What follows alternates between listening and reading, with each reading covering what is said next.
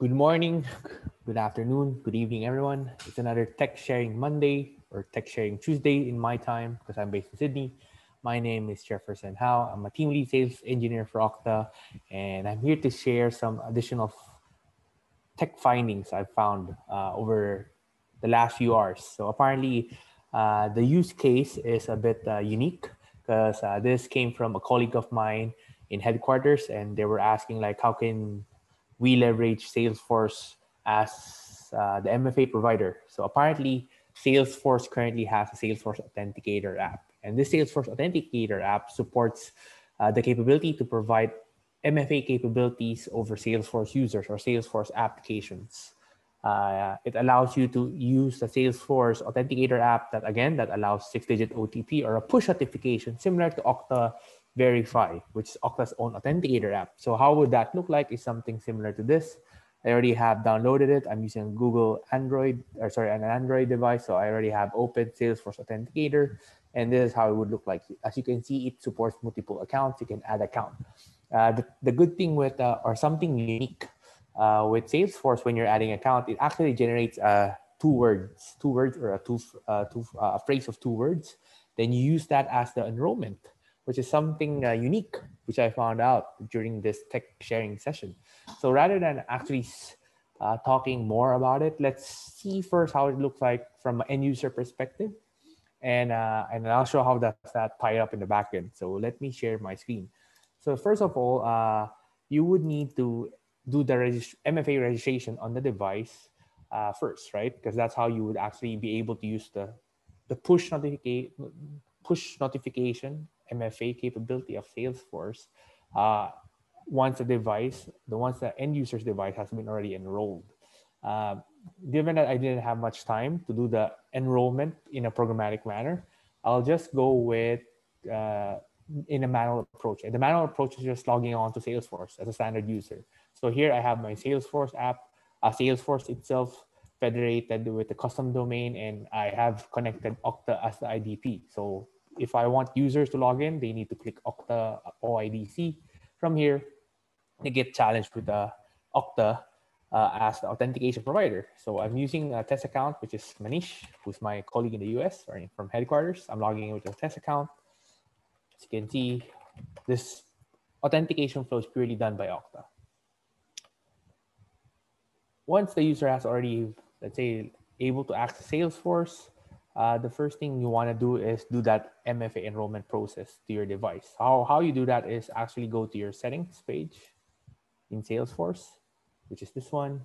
Then you go to advanced user details. Then you should be able to see that we zoom that part, this part, app registration, Salesforce Authenticator. So if I click connect, this should allow me to connect, but I have just a email verification. That's why I'm being transferred for verification. So right now I have Mailinator, who's my test account.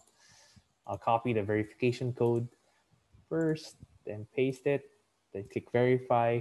Then once that's done, as you can see, this is the part where in Salesforce actually asks you what's the 2-letter word that your device would auto-generate using their own app. So maybe I'll stop sharing for now. And I'll show you how would that look like. So I'll click in Salesforce, I'll click add account.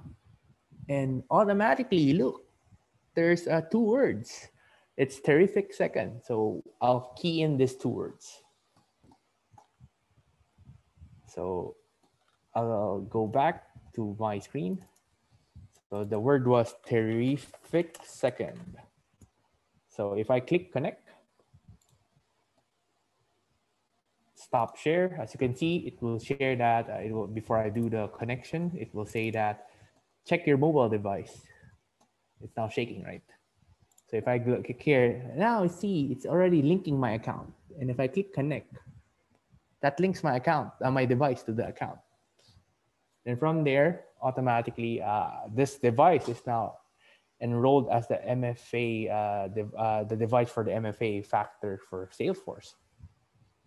So how do we test that, right? So I created actually a Visualforce page, which is a simple one like this one. It just says that this is your Salesforce page, which will trigger MFA. So I created my own code. So if I actually refresh this one, you will be able to see that the MFA status is not yet verified because we haven't initiated anything yet. So if I actually trigger this button by clicking this, this will trigger a push notification. So if I click this one, this is now triggering a push. Up, as you can see, that's the push. And if I click approve, the status now will change. The MFA challenge successful. Same thing all over again. Rather than I'll stop sharing, what I'll do is I'll click the deny button. So you can see that the web page should reflect the deny result as well. So if I stop sharing, I'll click again the call SFDC MFA button. This is how the push notification would look like for Salesforce. I think I didn't click it. Save, click.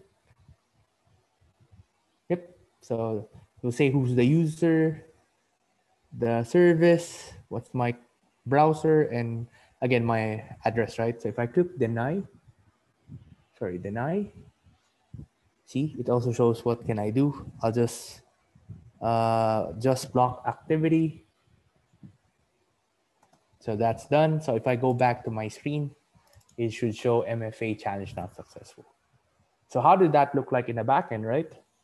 So that's the next question that you might ask. So I'll now show how I did that using the Salesforce Visual Force pages and Apex classes. So let's go first with the Visual Force page. So this is now me logging in as a system admin. As you can see, I created a custom Visual Force page called SFDC MFA page. It's actually simple. Wherein I have a code, which is just doing an action, and it's just polling for the MFA outcome, right? And this Visual Force page is tied back to an Apex class, which is the SFDC MFA Apex class. So if I click edit, the code is actually simple again, wherein first we're just setting a variable, which is the outcome result. So I'm initializing it as not yet verified to start. Then if you once you click the call SFDC MFA button, it calls this function called fetch data. This is the code that initiates the challenge. Then to get the polling mechanism, you'll have to call this second function. So as you can see, it's gonna return whatever the result from polling result to the this variable, which is the auth verification rest variable.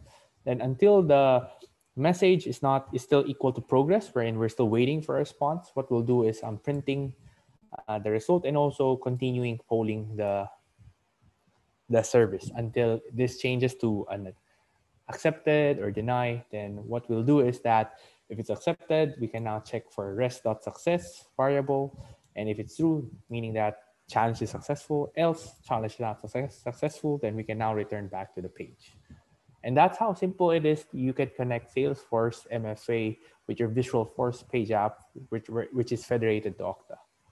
I hope you find this tech sharing session useful, education, and I'll share over the documentation links as part of my post. And yeah, if you have any requests, feel free to email me at jefferson.how@okta.com, and I'll try to see what I can do for the next tech sharing session. Thank you again. And in this session, just a summary, this is how you would integrate Okta with Salesforce, as we're in Okta is the identity provider and authentication provider for Salesforce app, but using Salesforce MFA capability, which is the Salesforce Authenticator app to verify users for two-factor or multi-factor. And that's it. And take care always, and see you in the next tech sharing session.